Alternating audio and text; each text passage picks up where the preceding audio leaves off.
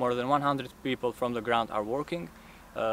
Till now we had 2 Canadair from the civil protection mechanism, which helped us, and now we are operating with 2 helicopters from Armed Forces of Albania.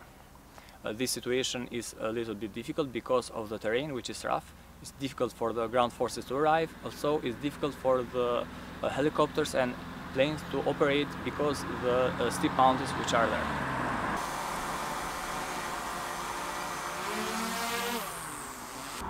During this season, we are operating also with drones, which are helping us with the thermal cameras and their wide angle and the zoom, so we can do a correct planning, so how we can maximize the effort of the ground forces, the helicopters, to how they need to be as soon as possible in the operation zone. How is the spread of the fire? Where are the hotspots of the wildfires? We use the thermal cameras for this, so we give these images to the pilots of the helicopters so they can do their mission briefing and they can go directly on the mission without losing time.